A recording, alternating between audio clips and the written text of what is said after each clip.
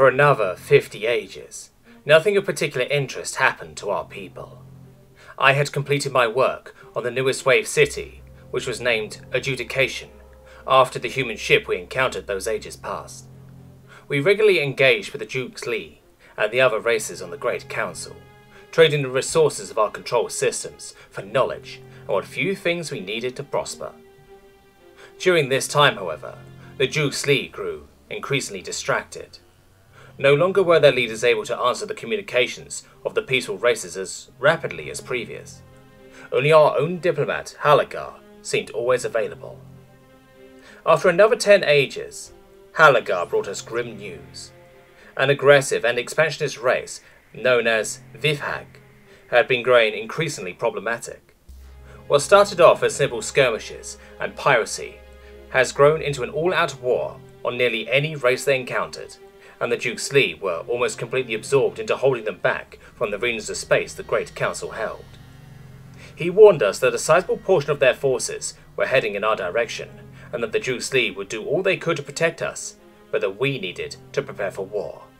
We were apparently in the way of a much greater prize the VIKING sought, the dense populations of a sentient hive race only 300 light-years away from our systems. To our people, war had always been a hypothetical concept. We had never fought amongst ourselves, and never had another race attempt to attack us. The Dukes Lee knew this and began sending us weapons, battleships, and information on strategy and methods of training our people to fight. We redirected almost all of our resources to preparing for this new threat, but this concept was so foreign to us, we had difficulties adapting. Then we had received word that the VIKING had arrived less than 400 light-years from our territory. The Dukes Lee fleets were holding them at bay for now. We studied the Dukes Lee's methods of war, then the reports from battles with the VIKING, then the methods of the Grikash, and finally, the methods used by the humans. The human method was the most confusing for us, not only due to the general lack of information available, but as much to the seemingly suicidal nature of their engagements. There were reports of a single group of 7 humans abandoning a nearly destroyed battleship in the Korgan War, but instead of fleeing, they boarded the enemy ship and crippled it to the point of it being brought out of battle. That ship was said to house nearly 800 Korgan. Our leaders received word from Hare, 1 age later, that the VIKING had broken through the defences of the Dukes Lee, and they would be in our furthest colonised systems within a few months. There was good news, however. It was made apparent that the Dukes Lee had been negotiating on our behalf with the humans for aid. They secured through trade 3 light Imperial battlecruisers, as well as billions of weapons, ground vehicles, and small attack aircraft for inside an atmosphere or in space. They had told us that humans would make a ship entirely out of guns if they could. They would just keep adding guns until you would need to make the ship bigger to add more, and then build a bigger ship. We saw what they meant by this the moment the trade convoy arrived. The great battleships had enough ammunition and power reserves to wipe out an entire Dukes Lee battle group and shield technology not even the Dukes Lee fully understood. There was cloaking technology, which made them near impossible to detect unless you were within 100,000 kilometers of them. They had millions of antimatter missiles for thousands of missile bays all over the ship, thousands of laser cannons capable of aiming in any direction, 7 massive plasma launchers on the front, capable of launching what can only be compared to small suns on the front, and another 3 on each side, thousands of small assault craft in hangar bays, and 3 12-kilometer long, half-kilometer wide rail guns exiting at the front of the ship with several normal spikes and 2 antimatter tip projectiles each. There were also hundreds of thousands of what we could only figure were escape pods, but there were actual labelled escape pods. The Dukes Lee told us to not touch those ones. The infantry weapons were adapted to our physiological needs, and the heaviest turned a 2-ton, 8-meter thick piece of the strongest titanium alloy we had into dust in 7 minutes. The ground vehicles were similarly adapted to our physiology, as well as amphibious, and I am positive a single heavy tank, as the humans called it, would destroy multiple wave cities. The small assault craft would house a single pilot and had an array of hundreds of small 2-kiloton nuclear missiles and tens of thousands of depleted uranium bullets, as well as 12 antimatter grain-tipped warheads for attacking large ships in space.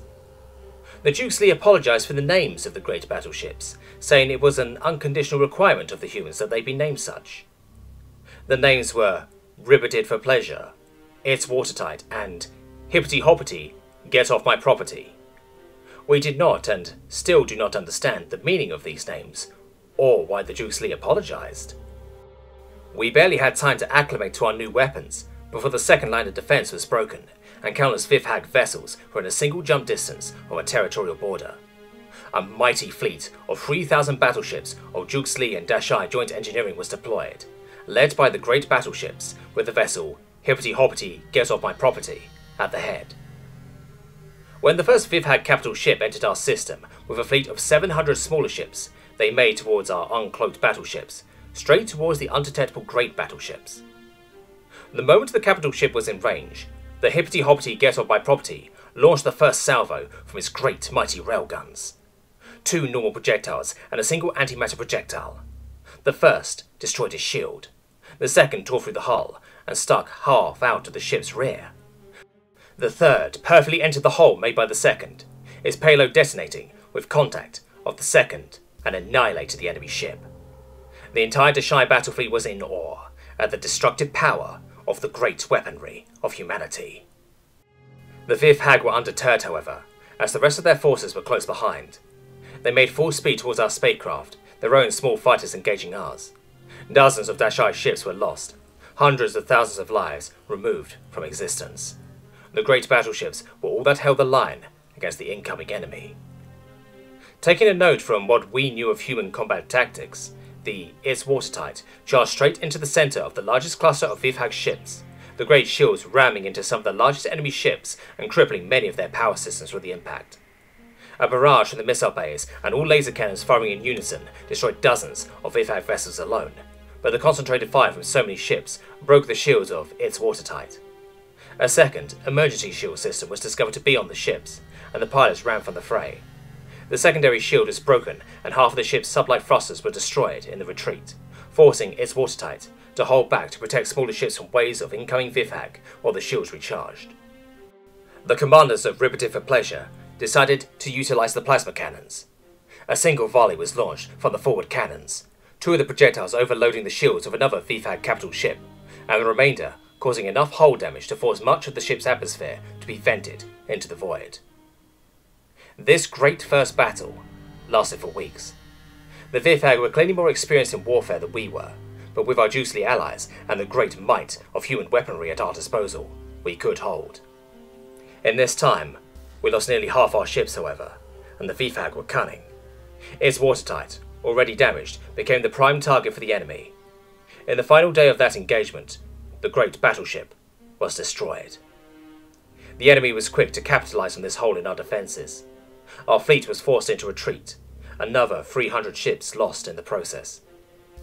Countless Fifth Hag ships made it past us at that point, many more keeping the bulk of our fleet and the Hippity Hoppity Get Off My Property occupied. The first of the Fifth Hag vessels had made it to our furthest colonised world at that point. Our anti-space and anti-air weapons firing at full capacity to hold them back, but it was not enough. Within 2 more days, their ground troops had made it to land. The ground war was the most devastating. The human guns and Juice Lee ground troops shredded large portions of the enemy armies, and the tanks and aircraft kept the enemy's own at bay, but within another week that world fell. The Fifth Hag and their vile, scaled people consumed Juice Lee and Dashai corpses and living alike when they hit our lines. The same scenario played out on the rest of the Dashai colonies. 1, 2, 3 weeks of holding the enemy back before being overwhelmed and eaten. We had only 2 of our 5 systems remaining, our home system and the one furthest from the front lines. The remainder of our fleet and the 2 great battleships had finally made it back to the home system, in time to hold back incoming hostile forces and defend the homeworld. Every Dashai capable of holding a weapon was recruited into a militia to defend the ground, and every elder was sent to the ships to aid in the physically undemanding tasks of piloting aircraft and aiming weapons. I, at only 170 ages, was deployed as well to the homeworld in command of a platoon of Dashai, protecting what we thought to be the enemy's most likely landing point. Hare himself and his personal host were there with us, and their presence gave us much comfort. As the great battleships and what little remained of our original fleet held off the enemy in space, Juice Lee reinforcements arrived to bolster the defence. This proved to be all that held them off long enough for the greatest aid to come. Halagar ran to me and told me a significant development has occurred in one of the many light-years distant engagements with the Vivhag. He gave me a datapad with a single line of text. This is Captain General Flagstaff of the LGV Stoic Adjudication. We are now involved in this conflict. Hold the line.